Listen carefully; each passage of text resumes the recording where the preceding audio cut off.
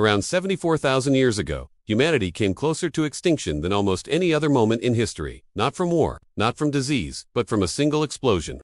Deep in what is now Indonesia, a massive supervolcano, known as Toba, erupted, and it wasn't just another volcanic event.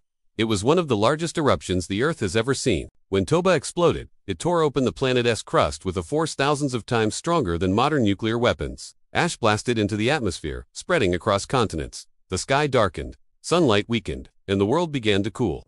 Scientists believe that within days, global temperatures dropped dramatically.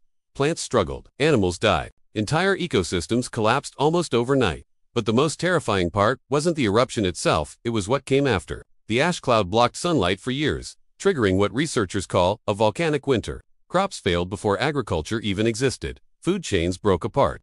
Survival became nearly impossible, and early humans were caught directly in the middle of it. Genetic evidence suggests the global human population may have dropped to just a few thousand individuals. That means every human alive today could be descended from a tiny group of survivors who endured this catastrophe.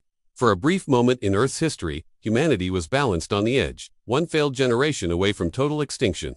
Imagine the world they lived in: cold, silent, covered in ash, hunting grounds empty, skies permanently gray. There were no shelters, no stored food, no warning, only endurance. Somehow, a small number of humans adapted. They migrated, they shared resources, they survived long enough for the skies to clear and the planet to slowly recover. And when the world warmed again, humanity didn't just return, it spread. Every city, every civilization, every story we've ever told may exist because a few thousand people survived that one week, when the Earth nearly erased us completely.